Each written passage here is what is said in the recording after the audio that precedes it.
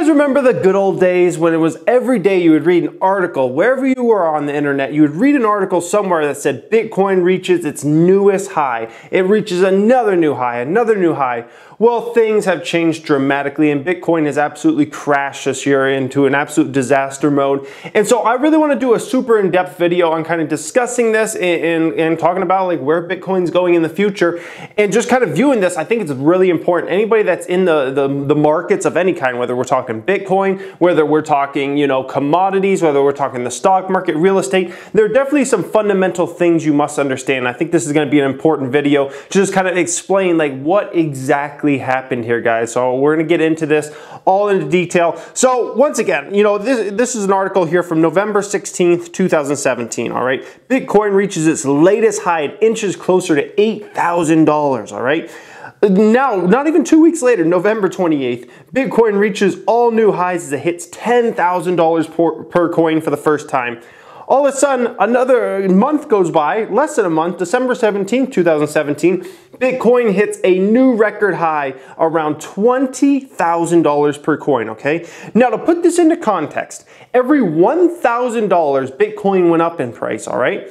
Yeah, that added around $17 billion to the market cap of Bitcoin, all right? $17 billion for every went up. So if it went up, let's say $10,000, so it went from 10,000 to 20,000, it essentially added around $170 billion in extra market cap, which is hard to even fathom. Even a monstrous company like an Apple or an Amazon of the world, right? Even if those were to add $170 billion in a month time, that would be like unreal, right? This is a coin doing this, okay? A coin that in the grand scheme of things was still very irrelevant. Could it be something big someday? Could be, but a lot of things could be big someday, right? This was just a coin, all right? This was just a coin out there. Could be something someday. It has to do with blockchain. A lot of people are excited about it, right? And we've seen, things have changed obviously very dramatically here over the course of this year. Bitcoin bloodbath nears .com levels as many tokens go to zero. It wasn't just Bitcoin that was going up. It was every single token pretty much out there. Bitcoin's meteoric rise last year had many observers calling it one of the biggest speculation manias in history. The cryptocurrency's 2018 crash may help cement it in its place of bubble record books, down 70% from its December high after sliding for a fourth straight day on Friday. Bitcoin is getting ever closer to matching the NASDAQ Composites index of a 78% peak to trough plunge after the dot-com bubble. I compared it to the dot-com bubble many times, and it looks like that was a pretty realistic comparison there. Lesser known tokens have been hit the hardest. Dead coin lists around 800 that are effectively worth nothing, while another website puts the tally at more than 1,000. Fewer than 4% of coins with market caps from 50 million to 100 million were successful of promising, according to March analysts of an ICO advisory firm, Satis Group. Bitcoin may not go to zero, but it's very much a bubble, this gentleman says. Now, if we look here, Bitcoin still has a market cap of over $100 billion. Yes, you heard me right. Even after this dramatic fall, Bitcoin still has a market cap of over $100 billion, guys. Over $100 billion, all right? So it's not like Bitcoin has become completely worthless. It's still worth over $100 billion, at least in the valuation of where people are valuing it, okay? So first off, like my beef with Bitcoin has never been whether Bitcoin is nothing or whether Bitcoin is going to be the next huge thing. I'm like, it could be. We got to see how things play out. But you can't go valuing stuff in this world with these ridiculous valuations on it, which Bitcoin at one point it was getting close to a $400 billion market cap, okay? Meaning the value of Bitcoin was around $400 billion. That's ridiculous, okay? For something that's literally pretty much irrelevant to the average person out there, you can't go put a $400 billion, price tag on it, right? It's irrelevant to almost every single person in the world. Could it be something big someday? It could, but you can't just value something because it could be big someday, okay? Even right now, Bitcoin still has a $100 billion market cap on it, okay? Which people like to, say Tesla is massively overvalued, okay? People love to say Tesla, oh my gosh, it's so overvalued. That company is so overvalued. Tesla right now, a company that is literally changing the world, okay? Literally changing the way people are gonna drive in the future, all right? And some people even feel it's gonna change the whole game in electricity and solar power and some of those kind of things. I'm not convinced of that yet. I'm just convinced of the whole, they're changing the automotive game, right? But Tesla right now has somewhere around, I think it's around a $55 billion market cap. Maybe it's up to 60 billion now, somewhere between that, 55 billion and 60 billion dollar market cap, okay? A company that's fundamentally transforming the world with somebody leading that company who, is almost looked up to as like a business god, right? You have that valuation. This is a company people say is way overvalued. And yet Bitcoin still has a valuation of over $100 billion, guys, okay? No, I don't know one person in real life who's out there using Bitcoin, but damn do I know a lot of people who are either getting Teslas or want to get Teslas. I see more and more of them on the road every single day, all right? Two totally different things, but two deals that have way different valuations, okay? A coin that has over $100 billion market cap, a company that has, 55 to $60 billion market cap is two total different things, okay? So what exactly has happened here with Bitcoin? What exactly happened? Well, first off, you got to understand there's a few things that happened, okay? The first part is a lot of Bitcoin is owned by China, okay? China. So what China was doing is they were doing a lot of market manipulation, okay? We'll just call it double M. They were doing a lot of market manipulation and getting that price to go high. If you don't already know, there are ways you can trade not just coins, but stocks and whatnot, and you can literally manipulate their price if you have enough ownership on that, all right? Now, when it's a regulated thing, it's pretty much illegal, and if you get caught, you can get in some trouble, okay, which is really like a slap in the wrist. Maybe you go to jail for 6 months or something like that. We know white collar crimes are kind of a joke, right? But needless to say, like when you have, let's say, a 50% ownership in this, right, which is what China does, so you can get a lot of big players together. You can get a lot of big players together and you can get them to easily manipulate that price up. It is not rocket science. You could go way into depth on this and research for yourself. It is not rocket science. You can manipulate pretty much any market you want, whether we're talking stocks, whether we're talking anything that's traded out there, every day or something like that, or is traded in big volume. You can manipulate it with pricing, okay? It goes on Wall Street still to this day. I can almost guarantee you that, guys. It still goes on even to this day to a certain extent. You get enough big players together, you can manipulate prices down or up, okay? China, they want to manipulate that price up and up and up, all right? So you have market manipulation, and then all of a sudden you have a ton of hype, okay? Massive amounts of hype, coming in toward Bitcoin, like unparalleled in anything I've ever seen in my life. And I've been in the stock market for 10 years. I've seen a lot of companies be hyped out to unbelievable levels. Oh my gosh, this company is going to be the next big thing. They are the big thing. They're going to grow so much. I've seen tons of hype over time, right? Tons of hype, all right? I've never seen anything even close to crypto, okay? There's nothing even comparable, okay? I don't care whether we're talking about Amazon, Netflix, Tesla. I've never seen the type of hype that was around crypto in its heyday, which its heyday was really around basically October through December of 2017. Through that time, I've never ever seen anything even remotely close to that type of hype. The hysteria, it's just going up forever from so many people, and it's the next big thing, and you got to get in on this now, and if you don't get in on it, you're going to be really sorry. You're going to be really sorry you don't get in on this. That's what they were saying. I would, every time I do a Bitcoin video, I would get, so many comments. It was ridiculous. You don't know what you're talking about. Bitcoin's going to 40,000 next year, 50,000, 100,000. You're going to be so sorry you didn't buy in. You're just mad because you didn't buy in, and now we're at 10,000, 20,000. I used to get ridiculous amounts of comments. The hysteria, the hype around crypto was near parabolic levels, okay? And a part of this was because the price just kept going up, which just attracted more and more people, okay? And which attracted more and more people as far as organically, okay? So what this basically means is people would start searching, okay, on Google and whatnot about crypto and wanting to learn because they hear this coin's going up so much, all right?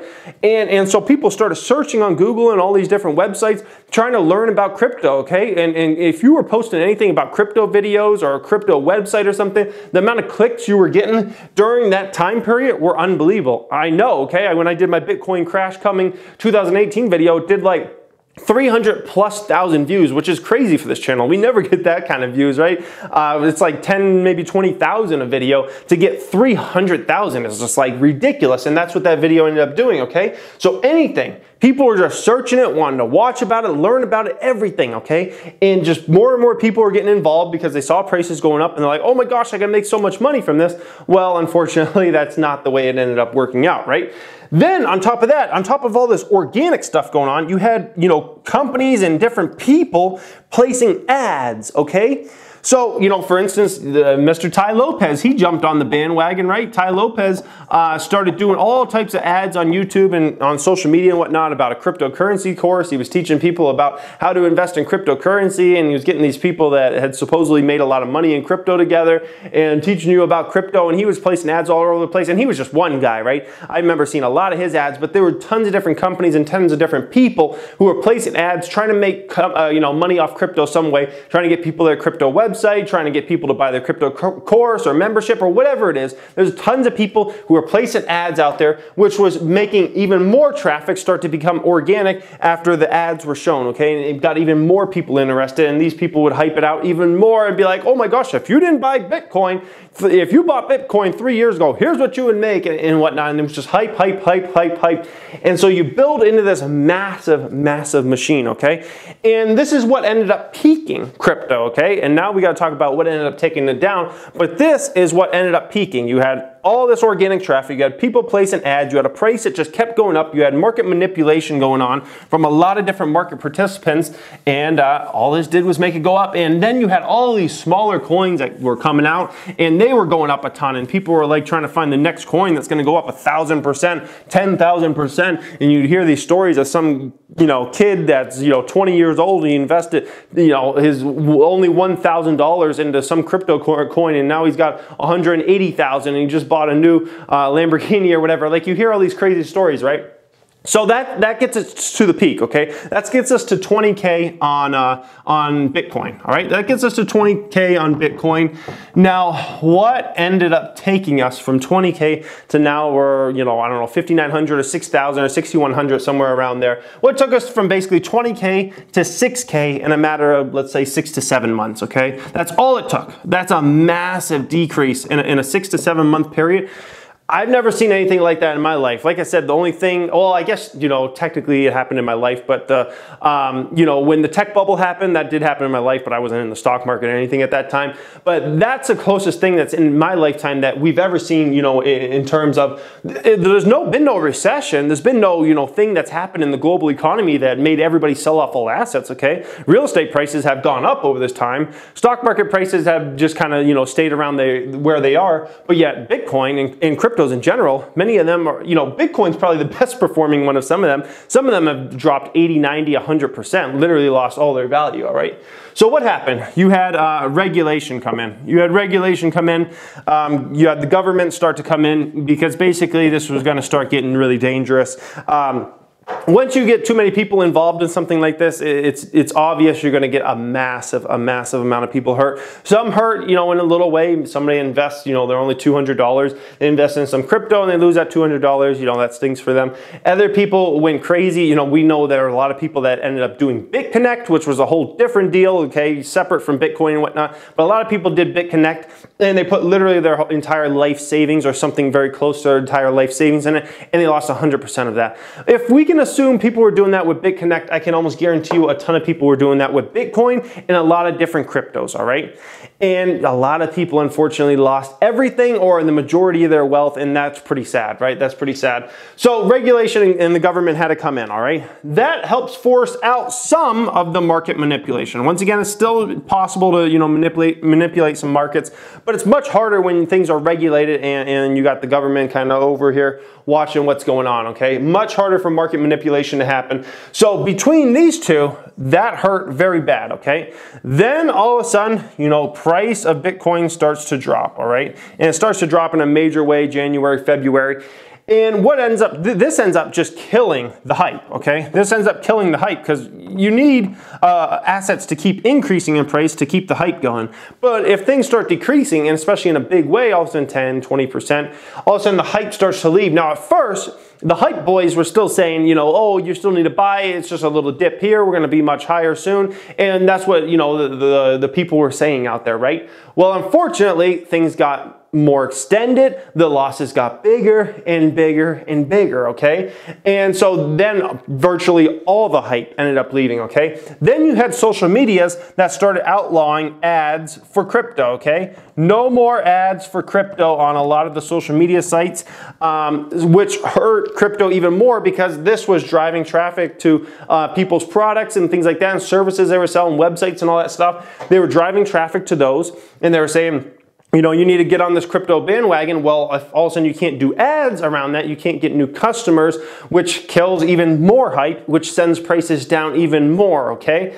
And then you've obviously had some big players selling out. It's not just the smaller players. You've had a lot of big players selling out. In order to get something to move down in a big way like this, you need big players selling out, okay? We're talking about hundreds of billions of dollars of value Bitcoin has lost. In order to get that type of move down, it's not just some kid, you know, in his office selling $1,000 worth of Bitcoin and being like, I'm done with this, or some crypto. It's big players selling out, okay? You want to get a market to move down like that, you need big players to start selling out of these coins, all right? Which is essentially what has happened here. So you've had big players sell out, you got the hype leaving, no more ads in crypto. Some are, you know, coming back a little bit, they're allowing some more things. Market manipulation is so much harder when you have government regulation and whatnot. And this is just a bad deal. But there's some things we got to keep in mind, okay? Is Bitcoin done? I would not say Bitcoin is done in the sense of, could Bitcoin still be something big someday? It could be something big someday. I don't know, okay? I don't know, no one really knows. You're speculating on if it could be something big, all right? Could it? Maybe, okay? But still, right now, as of today, Bitcoin still has a market cap of over $100 billion. In my opinion, it should not have even close to that type of market cap. Just because you might be something big someday doesn't mean anything, okay? When very few people are even using these coins, okay? People are still invested somewhat in these coins and just holding them, hoping they're going to be worth a lot more someday. But in terms of people actually using these for transactions, it's a minuscule amount of people out there, okay? A minuscule amount of people. So this type of deal where you got a $100 billion market cap on Bitcoin is ridiculous, is preposterous. In my opinion, Bitcoin right now should have between a $5 and $10 billion market cap on it. I think, in my opinion, that would be fair for Bitcoin in its current state, okay? And the reason being is it does have that potential that it could be, you know, big someday, okay? It does have some cool things behind it. But can you put $100 billion on something that's cool that could be big someday? You can't do that, man. You've got to have a lot of people using this, okay? You got to have a lot of people using this. You got to have a lot of businesses using this. You got to start seeing it in your everyday life where, you know, you're hearing about somebody's making transactions in Bitcoin and whatnot, and it's actually becoming a fundamental part of their life. Then you can start getting $100, $200, $300 billion valuation. But until that happens, it's just spec, man. It's just spec until that actually happens and it starts getting used in everyday people's lives. Until that happens, it's a spec thing. And in my opinion, it's probably a spec thing that's worth somewhere around $5 to $10 billion right now, which is a monstrous drop from here. Not saying it's going to go that, because it might not. It might not, you know, just because an asset should go somewhere, right? A lot of people feel Tesla's overvalued right now, or Netflix is overvalued. Just because people feel that way doesn't mean those stocks are going to necessarily drop 50% in value or 70% in value. But it's something to keep in mind. So, you know, that's what happened with Bitcoin, man. That's what ended up happening. That's why it went up so much, so dramatically. And this is honestly why it's dropped so dramatically. So hope you guys learned a lot from this. You know, just keep this in mind, because you're going to see more things like this that happen in the future where asset prices on different things just get out of hand, whether it be a piece of real estate, whether it be real estate in general, whether it be one stock in particular, whether it be all stocks in general, whether it be maybe cryptos again in the future. We'll just have to see, whether it be a commodity of some kind. Like sometimes just prices get out of whack, then they need to come down, guys. And that's exactly what's happened here to Bitcoin. So hope you guys really enjoyed this. Hope you learned a lot. As always, make sure you follow me on Instagram if you have not already. I'm posting quite a bit on there. Thank you for watching. Have a great day.